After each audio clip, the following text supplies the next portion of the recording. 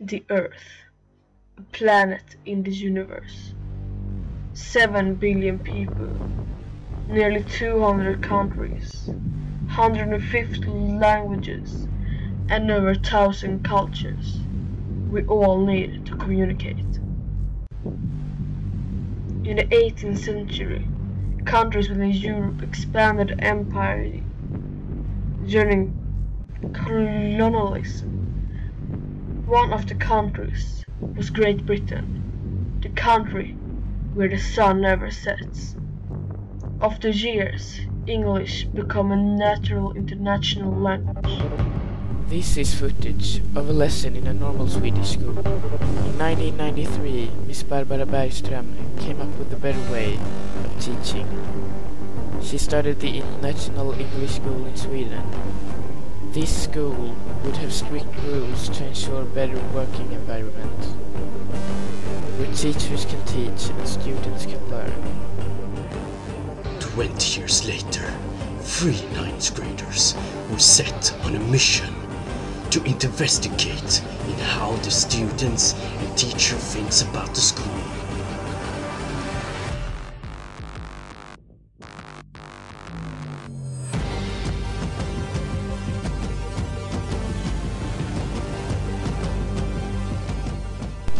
The greatest difference between normal schools and the International English School is the rules. That's a good way to start. If there were one rule you could remove, what rule would you remove? The dress code. Why? Personally, I think it's pretty silly that you're not allowed to wear shorts or a skirt or something, even though we have leggings underneath. I mean, it's not like you're showing anything. And the bra straps that you can show them. That's pretty ridiculous too. Yeah. There was a building added where about 300 new students moved in. These new students now have to share haven with the rest of the school.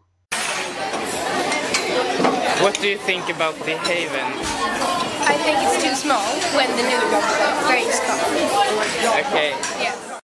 This also had effect on the gym, that stayed the same, thought it already was small. Now classes start before the other ends. What do you think about resources like equipment and working space in the school? With regards to PE, yeah. I think this is a fantastic gymnasium. What does slightly frustrate me is, for example, you guys are lucky, you're in 9th grade, so you get the whole gymnasium to yourself, but there's, for example, some 8th grade classes where we have to bring the wall down and they share the class with another class, so they get quite frustrated. But when we're using the whole space, it's fantastic. And also we get a budget for our PE equipment, so we get lots of money that we can buy new equipment. So we're very happy with the facilities here.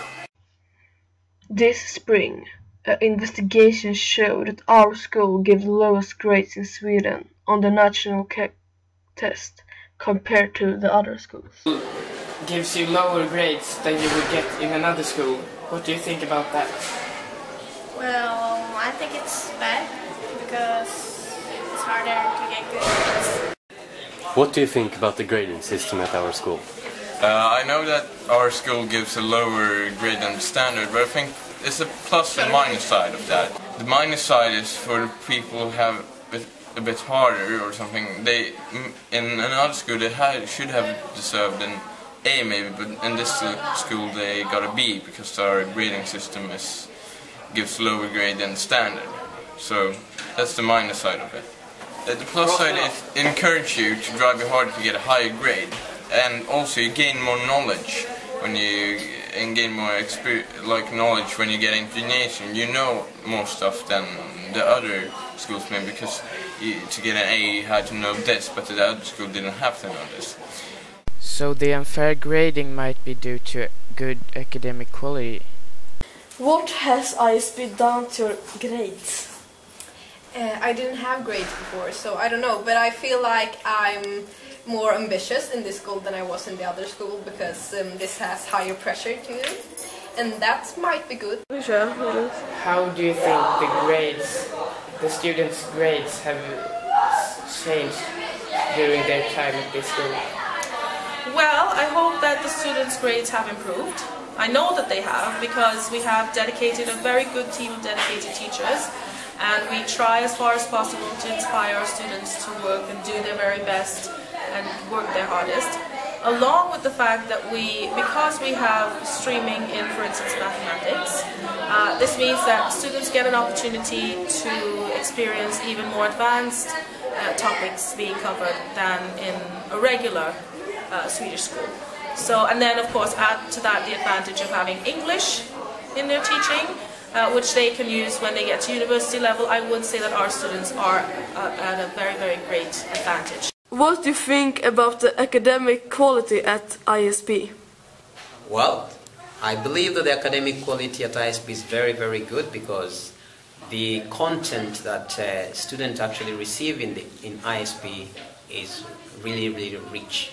For example, students who've been at IESB have come back after joining the gymnasium and claim that they really are having it easy because of the knowledge content that they received in IESB. We also want to know how the teachers feel about the student.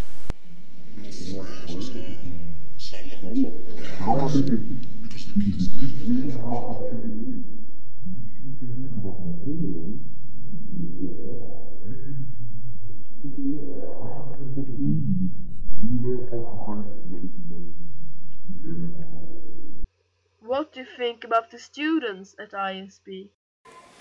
Yes, I think that respect is very important. By giving respect, you get respect. And that's very nice. The teachers are also an important part of the learning. Nu. What do you think about the teachers at IESB? I think about the teachers at IESB that many of the teachers are quite good. There are of course exceptions to every rule, but most of them are fine, good teachers. You learn a lot, and yeah. So there we have it. Even though the working space might be small and the grading is unfair, the students still seem to like the school and get good grades. After all, you could probably tell this is a good school with motivated and happy teachers and students.